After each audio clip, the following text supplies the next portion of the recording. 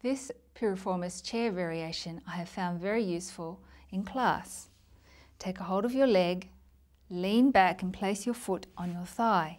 You're going to use a pulling action to help straighten your back. This sensation is for inside this hip.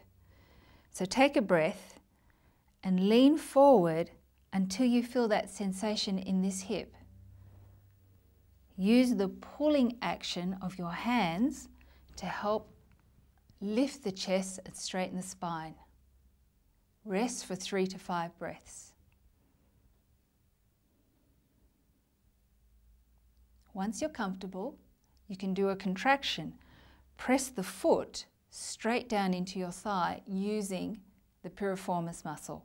6, 5, 4, 3, 2, 1. Relax your whole body. Take a breath. And breathing out, lean further forward and use that pulling action to help lift the chest and straighten your back.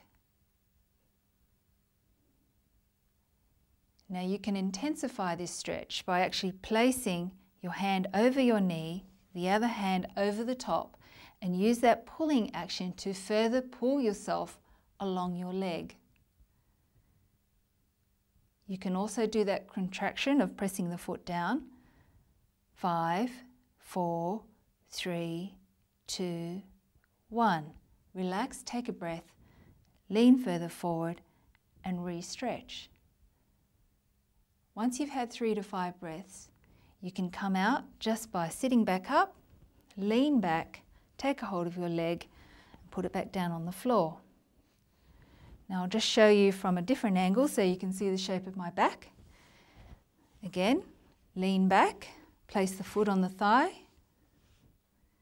take a breath, lean as far forward as you can until you feel that sensation in your hip.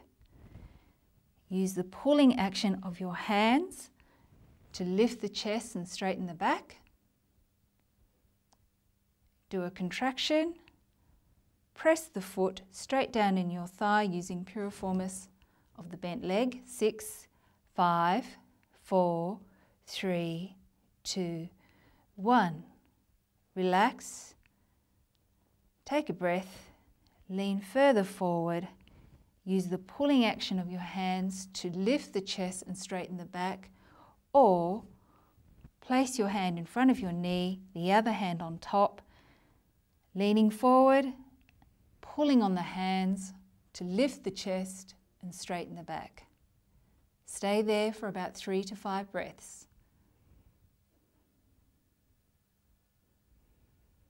And when you're done, just gently press yourself back, lean back, take a hold of your leg, put it back down on the floor, and then you're done.